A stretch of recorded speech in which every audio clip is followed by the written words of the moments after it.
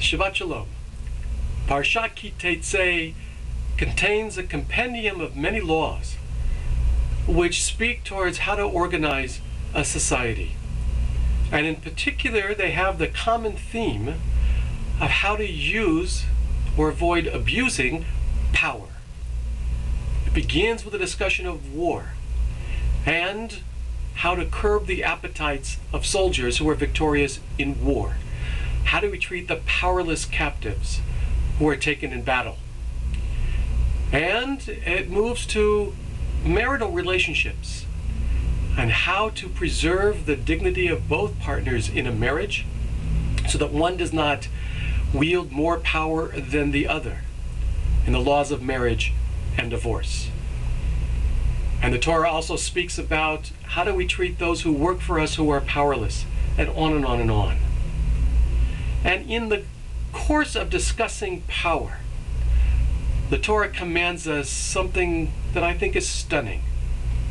It says, "You shall not abhor an Edomite, for he is your kinsman. And you shall not abhor an Egyptian, for you were a stranger in his land." By the time of the writing of Deuteronomy, Edom and Egypt have become enemies of Israel. Edom, who had been in an alliance with Israel, primarily with the southern state of Judah, turned and joined an alliance with Babylonia out of self-preservation. In the 6th century before the Common Era, as the Babylonians came to Israel, laid siege around Jerusalem, and destroyed the temple. And instead of coming to Israel's defense, Edom turned its back. You can imagine the feeling of the ancient Israelites to Edom. And Egypt we know quite well. Every year at a Passover Seder, every year as we read the book of Exodus, we are reminded once again of how the Egyptians enslaved us, beat us, made our lives bitter. And you can understand how an ancient Israelite hated the Egyptians.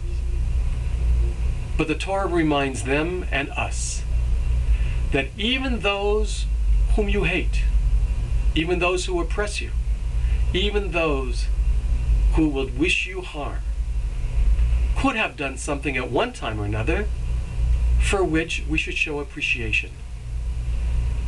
The ancient nation of Edom was a descendant of the biblical character Esau, Father Jacob's twin brother.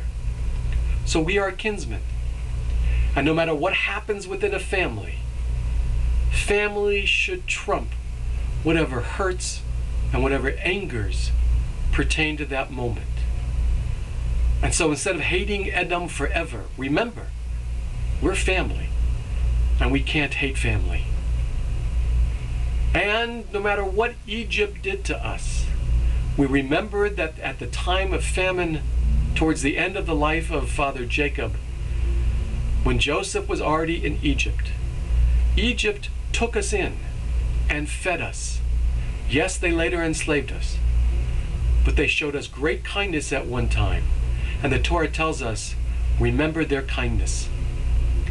And therefore, when we read Kee Tetzeh every year, we think about who in our lives against whom we are angry, against whom we hold grudges, enmity. Who do we argue with? And think about them. There must be something that they did for us early in the relationship, perhaps not, for which our attitude should be one of gratitude. And if we fill our souls with gratitude, there will be no room for anger and certainly not for hate. May we remember all the kindnesses and quickly forget all of that pain. May you have a Shabbat Shalom and a Zis and Shabbos.